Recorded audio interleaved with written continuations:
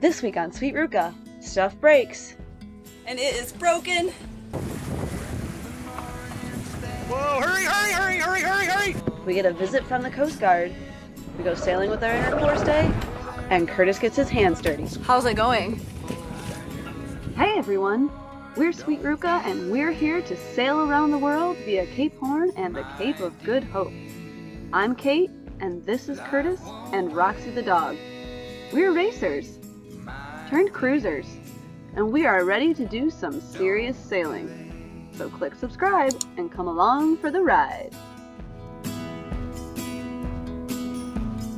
When the day is longer than the night, the road ahead is clear and in the light is clear. Don't be late, my dear. Life won't wait, my dear. Don't be late. Good evening, everyone.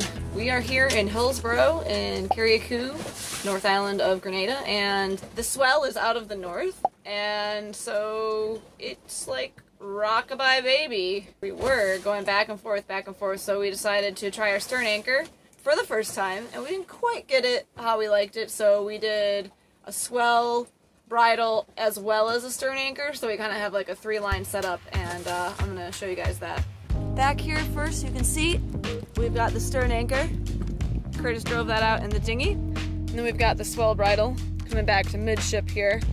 And that's attached to our anchor chain, which you can see going down right here. 1, 2, 3 lines coming out of the boat. Now we're facing into the swell and it feels pretty good. We can get things done without stuff flying everywhere. Hopefully we can get a pretty good night's sleep. Alright, well that's our setup for today.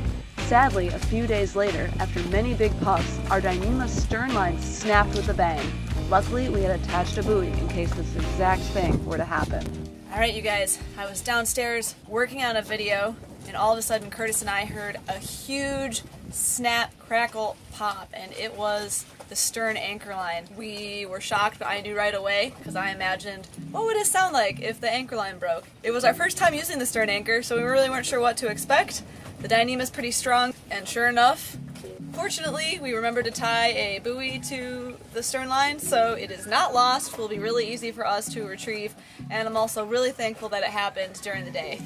So here we have what's left of the stern line and our cockpit winch here.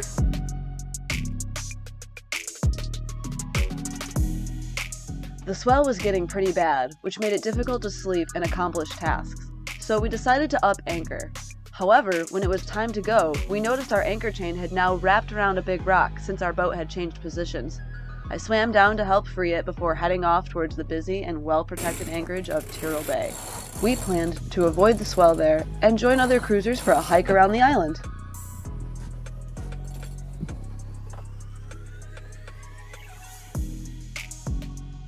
There is Sandy Island there, and without starting the motor, we just decided to unfurl the jib. Pretty much dead downwind, so it's hard to keep them full, but we figure we get there when we get there.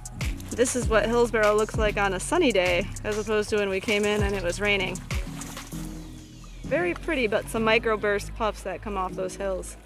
What you thinking? It's 50 feet deep and I can pretty much almost see the bottom right now. It's kind of cool.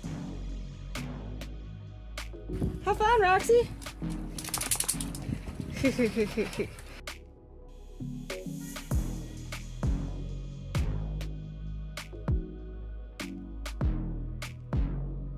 All right, Kate's going to get in the dinghy, put the motor up while we're moving. Just pull it in. Here, and give it to me.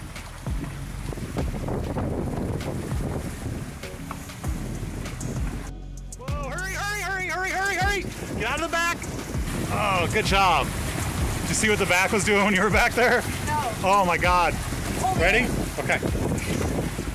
Watch out, watch out. Yay! Good job, babe. Here's your camera bag.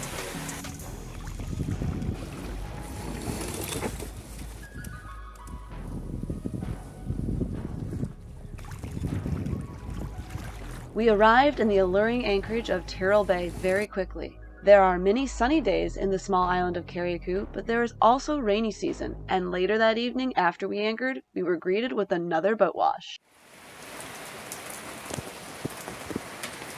Funny thing is, we were supposed to go on a hike today, but we canceled because we wanted to get some video work done and some boat maintenance done and just really hunker down and get some work done. And good thing we canceled because it is pouring.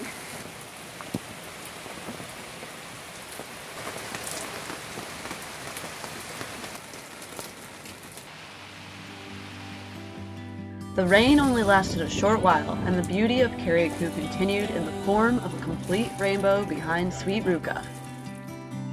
We were getting ready to go into town early the next morning, and were moving about the cockpit when we saw the Grenada Coast Guard patrolling about. We must have been easy targets on the deck as they puttered over to us and asked to see our papers.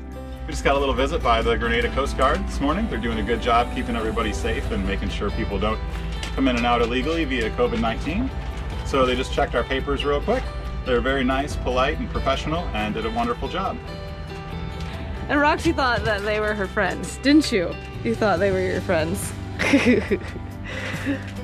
guys, Curtis here with Sweet Ruca. Today we are going to install our inner forestay. It's made out of dyneema, and we connect it here to our inner forestay mount with this turnbuckle. The really cool part about the inner forestay is it allows us to run hanked-on sails, which are quite a bit smaller. So we have a staysail that we can put up on there. That's a really, really great sail for sailing in higher winds. It's a great day to kind of test out our safety and high wind sail setups. That way we know that they work and it's good practice for when the ship hits the wind.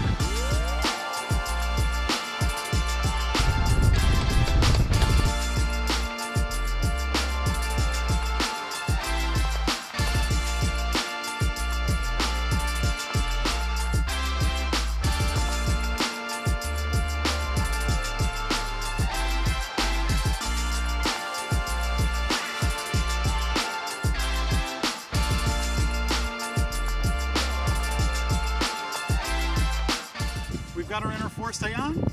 It's time to go get our sail, hank them on here, and go sailing.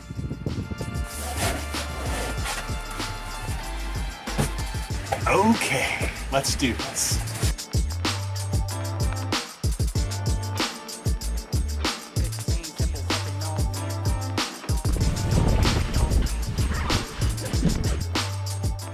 Once the bottom of the sail is tacked up on front, we add the jib sheets to the jib cars and then hank on the rest of the sail to the inner forestay.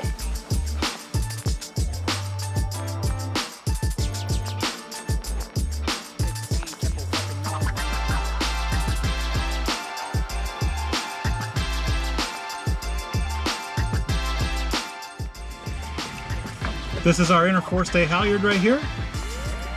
Also dyneema. We really wanted as much strength as possible in this system.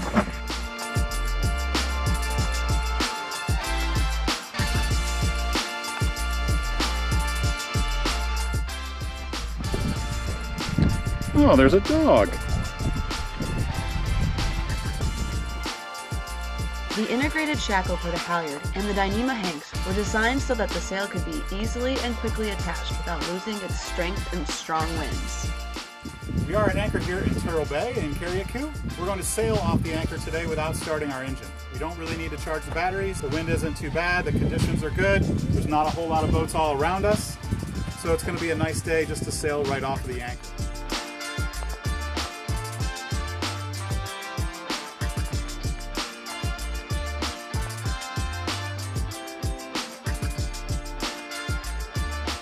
What you just saw me do was unsoft shackle the mainsail halyard from the sail bag. We keep it just a little bit aft on the mainsail bag. That way it stops the halyard from clanking against the rig in the wind and also cuts down a lot on chafing, extending the life of your halyard and making you sleep a little bit easier with less noise. Pro tip.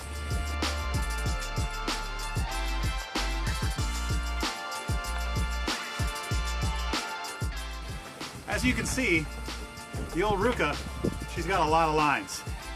The cockpit can get pretty busy pretty fast. So we've color coordinated most of our lines so we can quickly identify what they're for. We had added a third reef to the mainsail, but had yet to install the new line for it, and since we would most likely be using a third reef with our staysail, a calm day seemed like the perfect day to test them out together.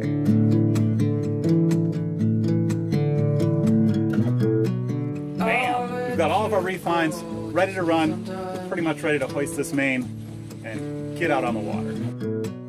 At your own pace, you need to find your way.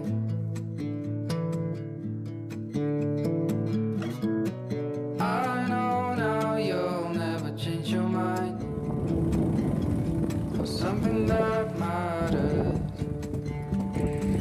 to me. Okay, we've got our sail up. We're officially sailing, but we've got to pick the anchor up first. So I'm going to sail the boat up while Kate points to where the anchor goes, and she's going to press the up and down buttons. We're going to bring this anchor up. We're going to take off halfway sailing.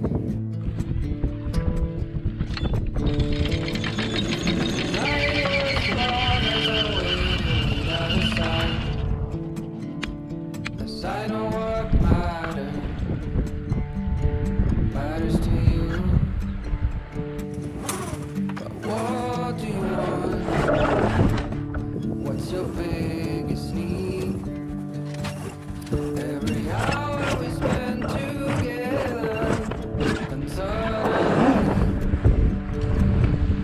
the chances are small, just like the lottery.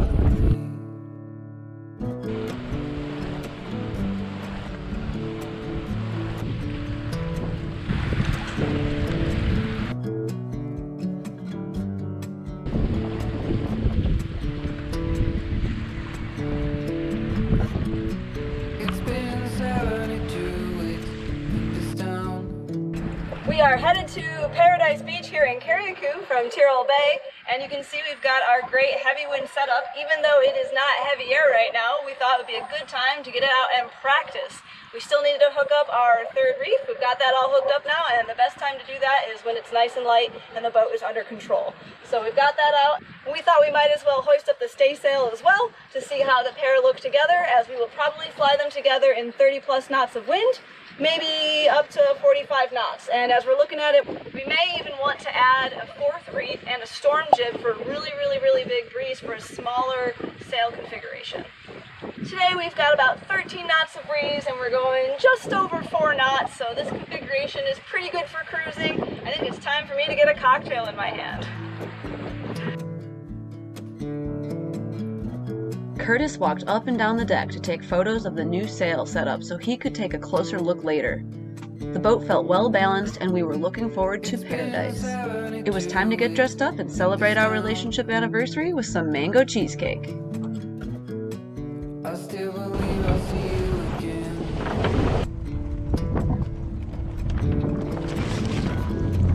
No matter what I got on the ground, something that matters. All right, we've got the engine running. Time for the mainsail to go away also. Once again, super easy. Because we've got the bag, because we've got the reefs in, pretty much just drops right in his bag. Together, and suddenly the chances are small, just like the law. Great job, babe. All right, we did it. Now it's time to anchor and go to the bar. The wind had picked up a bit and there were quite a few shallow spots on the chart, so we took down the sails and hunted around for a sandy spot to anchor.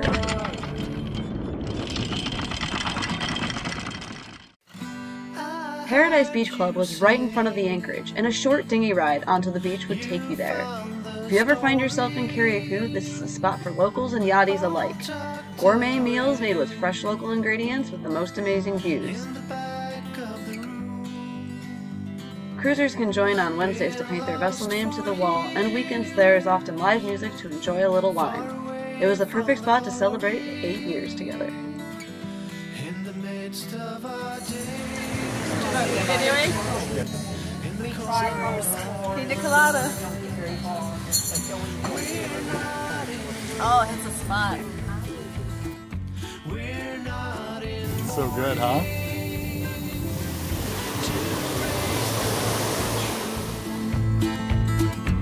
It takes more than words.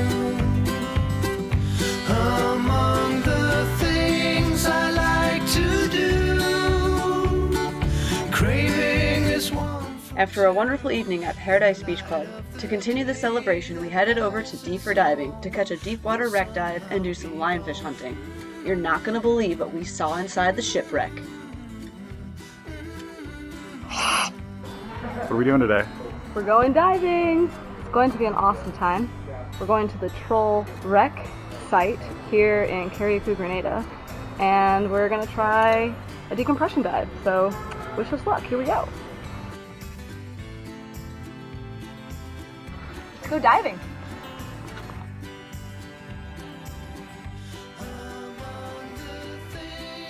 We're going to go to the Troll. What's so good about the Troll? It's deep and it's big. So we like to do deep penetration. Yes!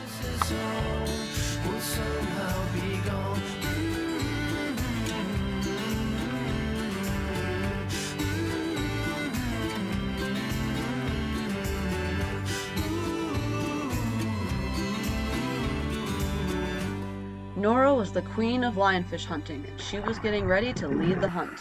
So we all took our torches and spears and headed towards the wreck, but you won't believe what we saw when we got there.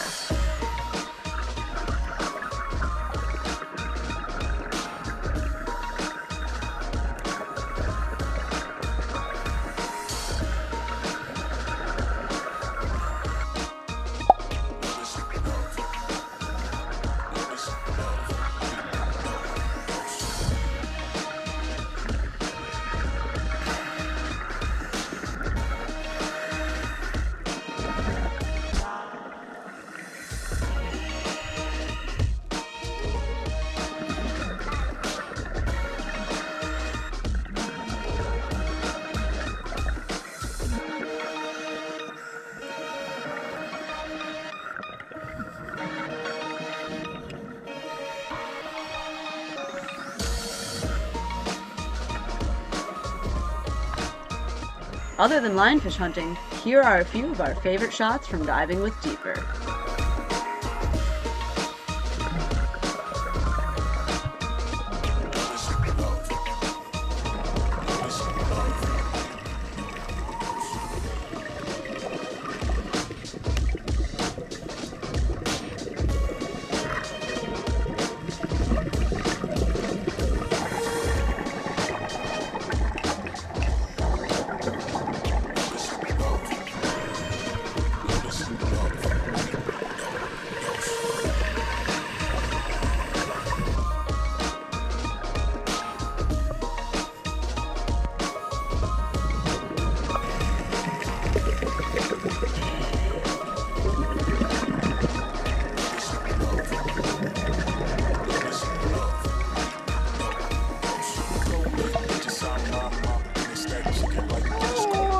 When we were done with the dive, we headed back to Deeper to check out our catch. Nora and I got to dry off the most refreshing way possible, the back of a pickup truck.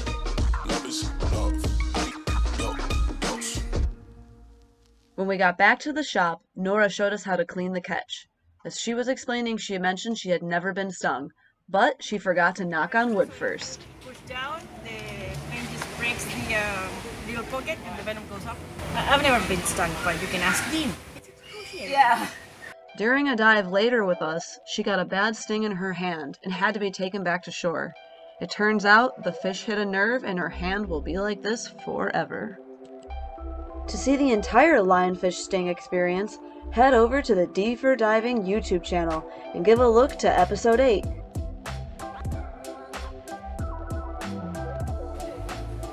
want to try one, Kate? You know how to do it? Do it, babe. First lionfish. Hey everybody, I am really struggling at getting the guts out of these lionfish here, but they are an invasive species, so we are going to catch them and we are going to eat them, and they're actually pretty tasty, which I guess is the one positive thing about them. So When did you get these? we got them earlier today while diving with D for Diving here in Carriacou, Grenada. Is this your first lionfish? This is the first one I caught and first one I'm gutting. How did you catch them? Too many questions. I caught him with a spear. Caught him with a spear. There you go. Sorry I haven't been smiling, I'm pretty grossed out. I understand. Gotta grin and bear it. Yeah.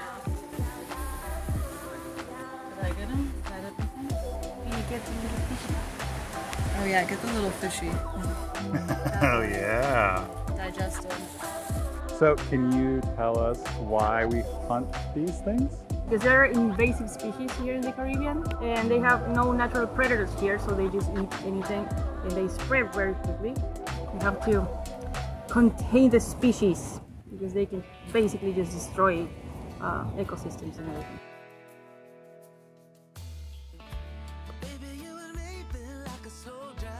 Follow Sweet Ruca!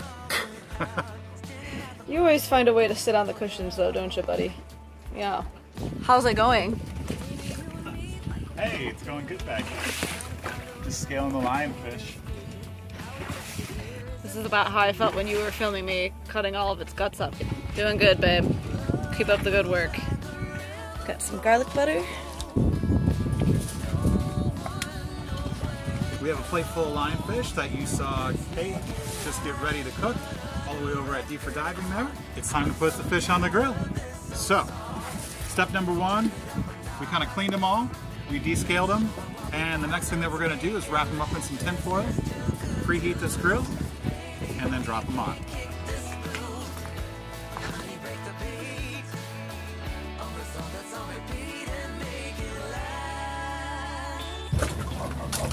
Oh yeah.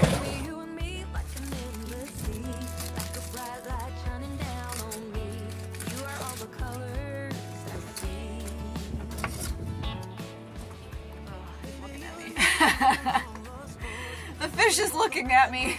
Alright, we're about to sample our first lionfish catch. This is pretty exciting. Thank you to Deep for Diving again for showing us the ropes a little bit, and great job, Curtis, for descaling them. And here we go. See how they turn out.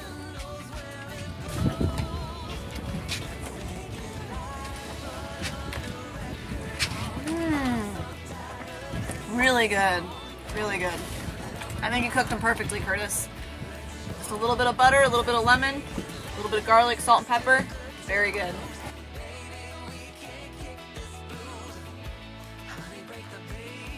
Next week on Sweet Ruca, Nora gets a taste of life on top of the water. Sweet Ruca gets cold, and Curtis helps a boat in need.